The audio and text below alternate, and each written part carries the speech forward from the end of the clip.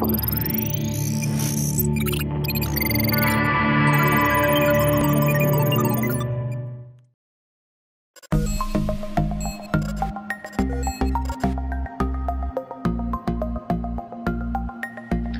guys, this is Chris from the SUMURI software team, and today I'm going to be talking to you guys about how to identify what Mac that you're working on and what the best way to go about imaging it with RECON ITR is.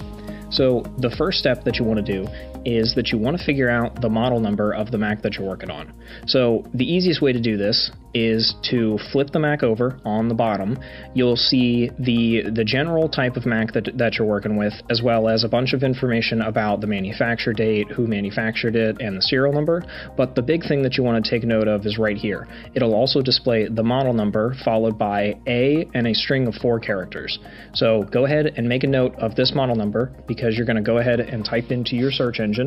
I know my Mac is an A2141, so just go ahead and type the model number in and then follow it with every Mac. The first result should be everymac.com, and it will filter by the Apple device identifier that you typed in. So go ahead and select the iMac or the Mac that you are working on, and it'll display a bunch of information about that specific model of Mac filtered by that serial number, as well as a bunch of information about the tech specs, ports, etc. The big thing that you're going to want to take note of here are the following keywords. You're going to take note of M1 or Apple Silicon, T2, and Fusion Drive. So those are the main things that are going to influence the best way to go about imaging it. As you can see for this Mac, it's actually running the T2 processor, so I'm going to go ahead and make a note that it does have the T2 processor. Then once you have this information, you're going to go ahead and head over to our website. You'll see this drop down up at the top of your screen, and you're going to go ahead and hit a knowledge base. It'll take you to this page here with all of our different white papers and manuals and blogs and all that sort of stuff. They're all kept right here. Scroll down just a little bit and you'll see this Mac imaging guide right here.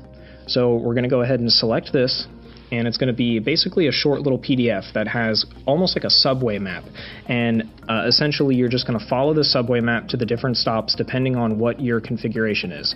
So for ours, does it have an Apple Silicon processor? No, it does not. It has an Intel processor, so we're going to follow no. Does it have a T2 security chipset?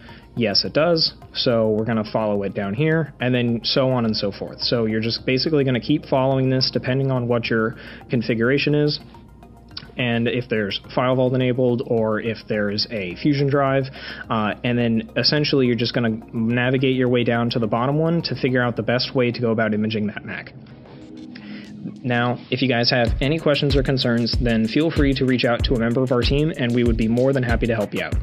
Thanks, guys.